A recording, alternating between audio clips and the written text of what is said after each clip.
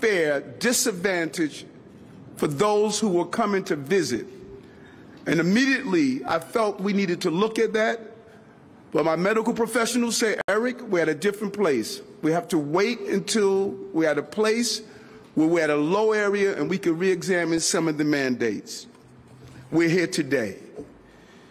Currently, only non-residents are exempt under this executive order. We expanded it to residents of New York City. It's unimaginable. We were treating our performers differently because they lived and played for home teams. It's not acceptable.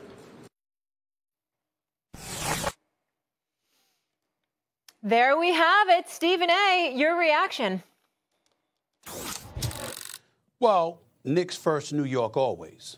And so for me, I'm very, very happy that Kyrie Irving is going to be on the basketball court. I'm ecstatic, mind you, because his absence would have cost the Brooklyn Nets a championship. I firmly believe that. And so the fact that he gets to play, I'm very, very happy. The mandate was bogus.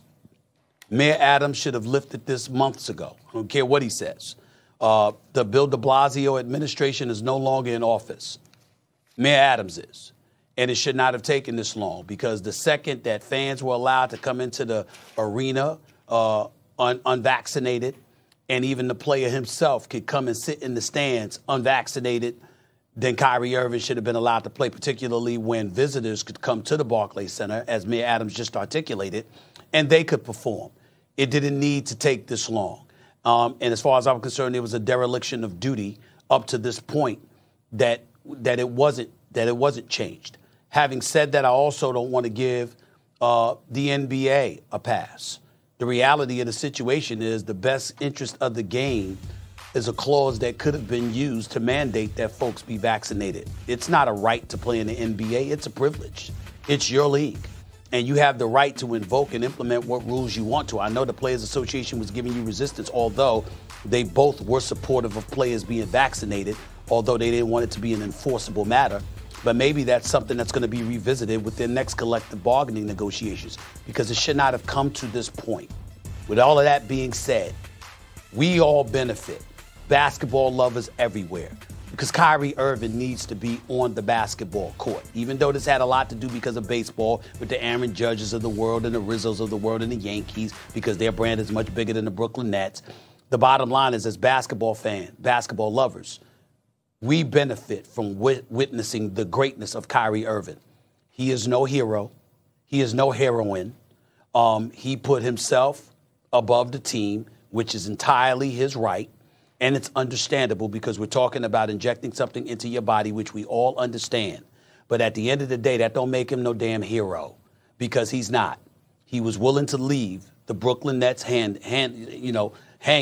if necessary, willing to jeopardize their championship hopes, if necessary, because of his individual, isolated choice at the expense of his entire organization. And if that's somebody's definition of a hero, I'll just say it damn sure ain't mine. And that's where I stand with it, and I ain't backing up one bit from that position. Right, Stephen A. So obviously this rule was ill-written from the start.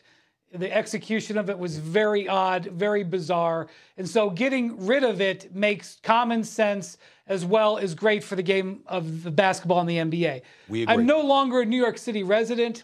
If I was, I would be scratching my head a little bit about the mayor 2 days ago saying one thing and then 2 days later completely reversing course. It actually was less than that. Yep.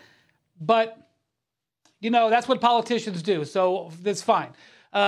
This Brooklyn Nets season has been one giant wrecking ball from where they thought they would be to where they are now. And to be honest with you, it's a miracle, no matter where you stand on this issue. It's a miracle that they have gotten to the point where they've still got some sort of shot in this game to get to the finals and to win.